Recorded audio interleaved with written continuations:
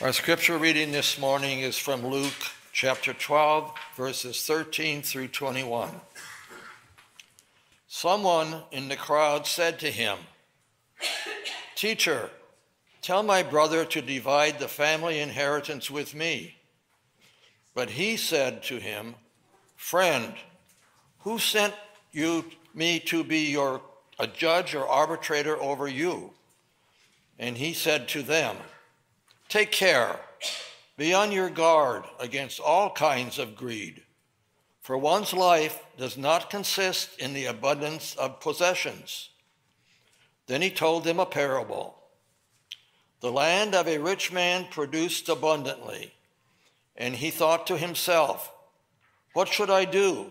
For I have no place to store my crops." Then he said, "I will do this.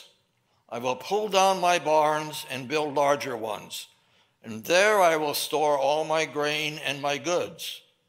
And I will say to my soul, 'Soul, you have ample goods laid up for many years. Relax, eat, drink, be merry.' But God said to him, 'You fool, this very night your life is being demanded of you. And the things you have prepared, whose will they be? So it is with those who store up treasures for themselves, but are not rich towards God." All right, so this morning in your bulletin next to sermon, it says, Parable of the Rich Fool, sermon title TBD. And I did not forget to give Pam and Amanda a title. The TBD is intentional because I recently heard a preacher say that you really don't know the title of any sermon until after you've preached it. So I thought it might be fun to take a stab at this and see what title God may give this sermon for you. And I'd love to hear your title suggestions for how you hear this sermon. So pay attention. So this is a little bit of a tough parable to listen to when you might possibly resemble the title. And it gets even tougher to fully contemplate it and take a hard look at how we too might be rich fools from time to time.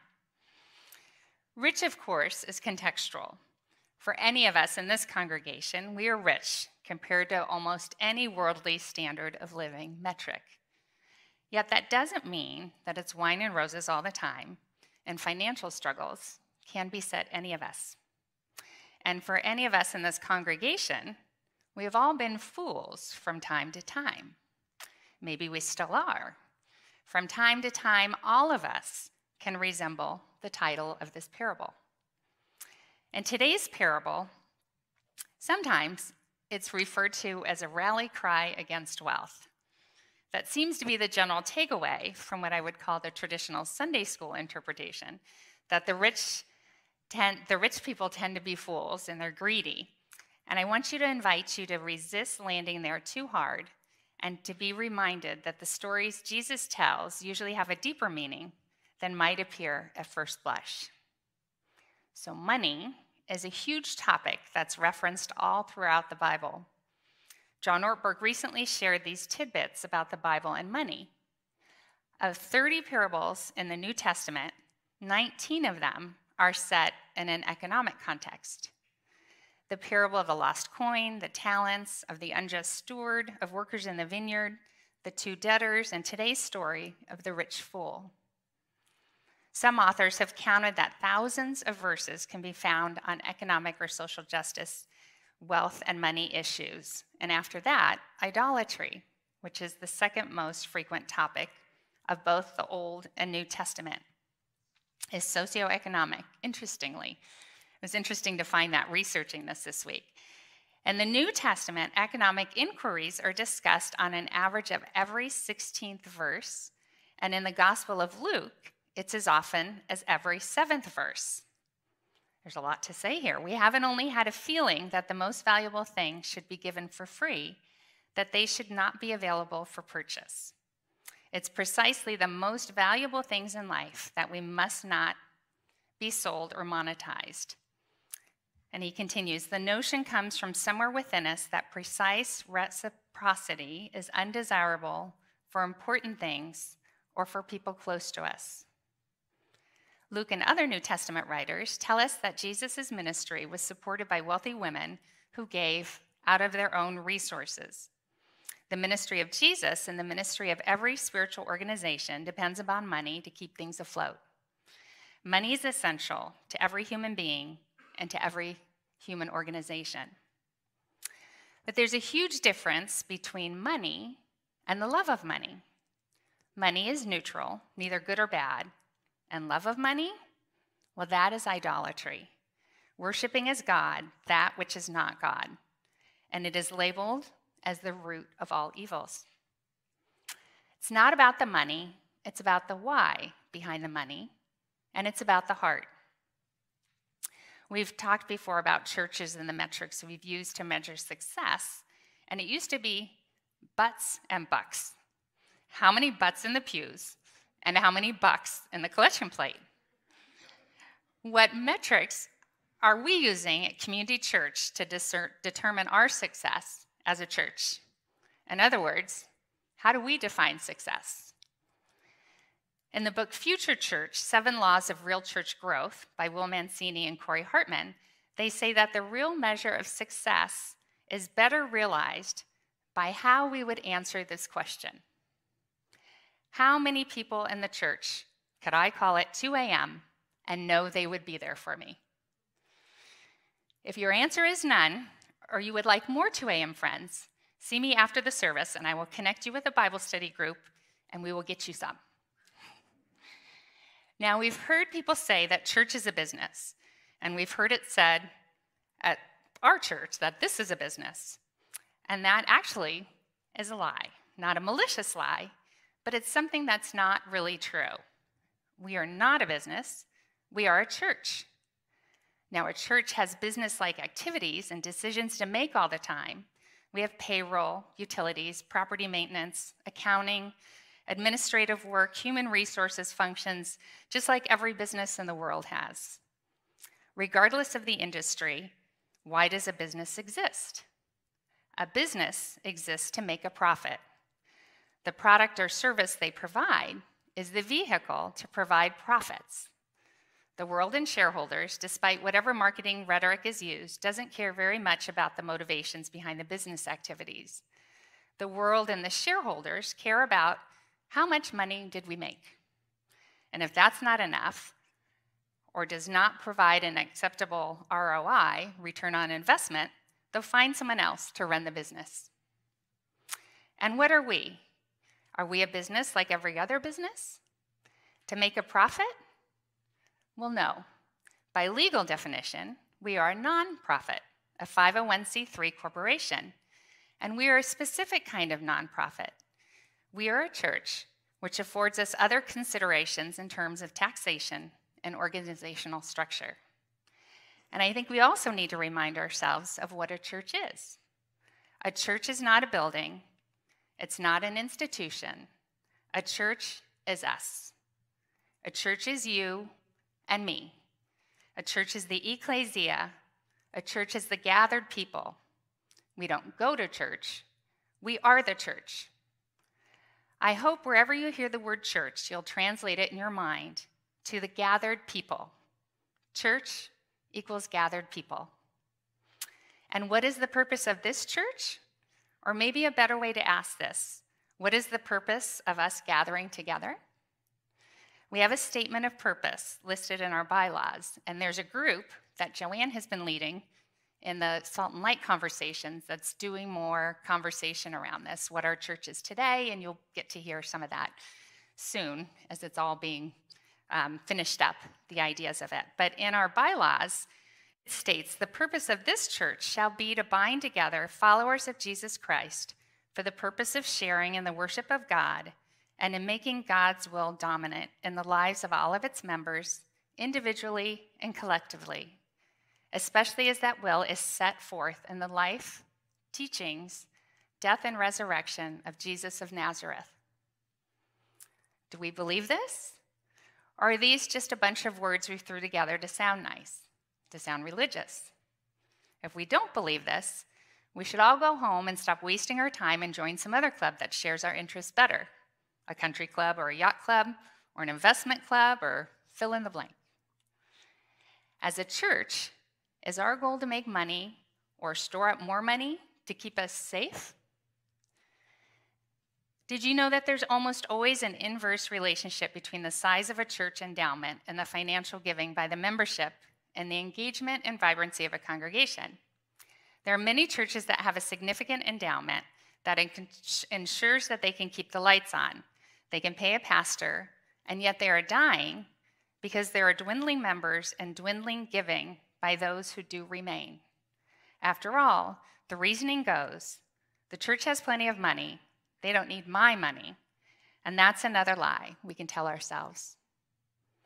In the life of every organization, there are seasons, and what I know from personal experience is when we, as community church, as the gathered people, focused on being rich towards God, resources came in. We'll talk more about what it might mean to be rich towards God, as Jesus put it in the parable, but it's important to realize the goal was not to get resources or to store up money. The resources came as a response to seeking God first, to practice being rich toward God. Put God first, and everything else will fall into place. We heard it from our little ones this morning. If the goal of the church was to make money, and the church has a huge endowment that will guarantee they will be able to keep the lights on, but there are few members, little vibrancy of community, minimal impact on the lives of the few who are there, and minimal impact on the community around them, is that church a success? How many 2 a.m. friends do you have in the church? As a church, as a gathered people, our goal is to bind together and make God's will dominant in our lives. What does that mean, to make God's will dominant? Who is God? And what would God's will be? It seems through all we know that God is a lot of things, but above all else, God is love. And if God is love, his will for us will be love as well, and to extend that love to others. Do you remember Jesus' words from Matthew 22:37-40? You shall love the Lord your God with all your heart and with all your soul and with all your mind. This is the greatest and first commandment, and a second is like it. You shall love your neighbor as yourself. Of these 2 commandments hang all the law and the prophets. Do we believe that? Or are those just a bunch of words Jesus threw together so that when we read them, we will think they sound nice? They sound religious, but we have no intention of doing anything of those words. If we don't believe this, we should all go home and stop wasting our time and join some other club that shares our interests better. A country club or a yacht club or an investment club, or fill in the blank. If the goal of the church, meaning the goal of the gathered people, is to make God's will dominant, then the goal is love. The purpose is love. The why we gather together is love. And if we are not finding that love, experiencing that love, finding meaning and purpose, sharing that love with others, then we are out of business. We are bankrupt. And even if we have money in the bank, we have nothing left. That is the message Jesus gives in telling the story about the rich fool. When Jesus tells this parable, it's getting very close to the end of his ministry as he prepares to go to Jerusalem. He's teaching out in the open air again, and now the crowd is numbered in the thousands. Luke tells us they trampled on one another. Jesus tells the crowd to beware of the yeast of the Pharisees, meaning beware of the hypocrisy of the religious leaders who say good words, who sound very religious, and who do not live that way. He says nothing is covered up that will not be uncovered. And then he goes on to say, what we believe in, what we trust, who we follow, that is more important than anything, even if it means death. For Jesus, this was to mean his actual death. For many of his followers, this also has meant their actual death. For most of us, this probably means the little deaths that happen all the time. the loss of whatever we think is important: power, prestige, influence, relevance, money. All of these things are temporary and fleeting. Jesus says, do not fear those who kill the body, because after that, they can do nothing more. But God continues to act even after our actual death. That is to whom we should pay attention. So all of that is set up for what comes next when we read today's parable lesson. Someone from the crowd asked Jesus to be the judge and arbiter and wants Jesus to force his brother to share the family inheritance with them. Jesus refuses to get involved in this family dispute, and I can imagine him saying to himself, "Did they not hear a word I just said?" Instead, he prepares to tell the parable story, and he says, "Be on your guard for against all kinds of greed. For one's life does not consist in the abundance of possessions." And then he tells the story. Let's do a little line-by-line overview. The land of the rich man produced abundantly. What does this tell us? The man was already rich. He was not labeled a fool yet. He was simply a rich man, and he was reaping even more from the land that he owned. And then he thought to himself, "What should I do? For I have no place to store my crops." And he said, "I will do this. I will pull down my barns and build larger ones. And there I will store all my grains and my goods. And I will say to my soul, 'Soul, you have ample goods laid up for many years. Relax, eat, drink, be merry.'" There is not a we or an us to be found anywhere in those sentences. What there is are I's and himself and my. The rich man's only counsel is himself. His only concern is what he has. His focus is on money over and to the exclusion of a focus on any other person, any other community, and what seems to be a total unawareness of the richness of his blessings and the source of those blessings. The land produced abundantly is a statement that seems to be implying that it happened without any extra effort on the part of the rich man.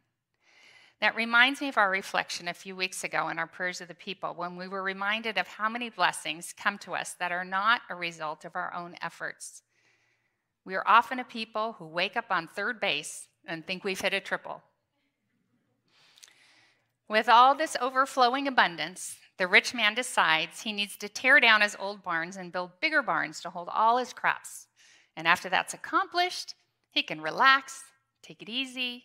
He can eat, drink, and be merry, which was the Epicureans' motto at the time. Is there something wrong with building bigger barns? Is there something wrong with growth and expansion of wealth? Of course not. The danger is in the greed that can become our motivation, leading us to choose this kind of wealth building over building God wealth. Building God wealth is how we are rich towards God, and that is what Jesus is telling us to choose. But God said to him, "You fool, this very night your life is being demanded of you, and the things you have prepared, whose will they be?" Every time we choose money over people and connections and community, we are guilty of being rich fools who are in the business of building bigger barns, hoping they will keep us safe and secure, which they will not. The rich man has missed the point. Even as he dances close to the truth, he says, "And I will say to my soul, 'Soul, you have ample goods.'" Soul is the deepest essence of who we are, who God has created us to be, who we're becoming. And the rich man misses the point. His soul is not found in his wealth and ample goods. His soul is something far greater, and he has not recognized it yet. And if we understand the truth of this lack of recognition, it makes us sad for the rich fool. and for many of us who have not recognized the truth of it ourselves. And after reminding the rich man that his life is being demanded and asking whose treasure will belong to then, Jesus finishes the parable with this line: "So it is with those who store up treasures for themselves, but are not rich toward God." Missing the point, choosing bigger barns over bigger hearts and more love, that is the greed that dooms us. The greed that robs us of the fullness of life, like a thief in the night. What should be our orientation after listening to this parable? What would be helpful? Let's do a little congregational participation. Everybody raise up your hands and make some tight fists with your hands. And as tight as you can hold it, keep holding it. Feel how much energy that takes to clutch and grasp and hold on to. Now take a deep breath and hold it for the count of 4 and squeeze. And as you exhale, open your hands wide and hold them up and open. This is a posture to hold. You can put your hands down if you like now, or keep them up. What advice do we need to be paying attention to in order to live well in this season of life? Perhaps it is to live with loose hands, open hands, loose fingers, let go. Because when we do that, we are trusting in and we are investing in a spiritual reality we are receiving from God, not investing in bigger barns. We are trusting in and investing in bigger hearts, and we are living into that spiritual reality. Remember that almost every time Jesus tells a parable, he either states directly or implies that the story is being told to reveal what the kingdom of God or the kingdom of heaven is like. And both of those terms are interchangeable to Jesus, and he reminds us that the kingdom of God is at hand, among you, within you. That is our spiritual reality. Open hands, generosity and trusting, and living into the spiritual reality of that kingdom. When we put our trust into things like money, power, prestige, influence, and bigger barns, not only do we own things, but things own us. Think of how much energy, time, and money it takes to tear down barns and build bigger ones. Did you know that as of last year, 2023, there are over 23 million self-storage units in the United States that cost over $43 billion a year? We are a nation building bigger barns, and that's just the physical things that can own us. What about the other things we might store up? Storing up seems to beget more storing up. It might be anger, grudges, resentments. It could be guilt or regrets. It could be pride or arrogance. Maybe we're storing up the need for approval or attention or recognition. Maybe it's perfectionism or the need to be right or the need to have the final word. Maybe it's criticism or condemnation or judgmentalism. Or maybe it's fear, worry, and anxiety.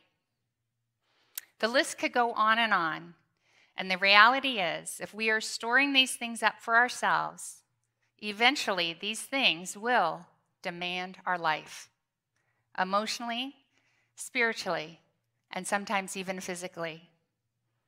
These stored up things can own us and will kill the soul. Is there anything that owns me right now? As a church, as a gathered people, is there anything that owns us right now? And anytime we choose greed, anytime we choose things over relationships and community, they own us. Anytime we choose to be right, having the last word, winning, criticism, judgmentalism, anytime we choose these things over relationships and community, they own us. That is what Jesus is warning us about. We may choose to ignore the warning and to ignore the advice Jesus has given us, but we can never say we didn't know. This parable is not a story about the evils of wealth, and it is definitely not saying making money and accumulating wealth is a bad thing. It is about misplaced priorities and greed. When is enough enough? Jesus says, "The thief comes only to steal and kill and destroy. I came that they may have life and have it abundantly."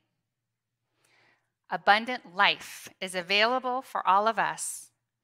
The only price is our lives, given over to the will of God, bound together with others, doing the same thing. Abundant life in God through Jesus, in our individual lives, and in the shared lives together as a church, as the gathered people of God. What better abundance could there be? May we know we don't need to follow the ways of the rich fool. How can you live with a generous spirit today? What is your sermon title?